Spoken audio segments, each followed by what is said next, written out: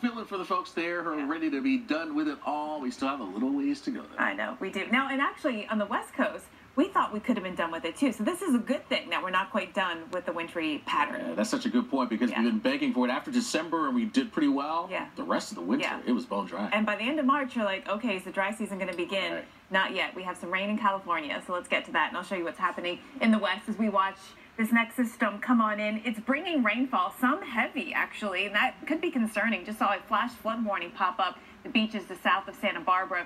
This thing, this big bowling ball that you see out here, this is the reason why we are getting the rain showers. And look at this thing. I mean, it's massive, right? Now, the moisture, the plume of moisture, this is mid-level moisture. We've got it kind of directed like this. There's some just like this. And it's getting up into the Bay Area. But you notice that there is some dry air at the mid-levels. So this isn't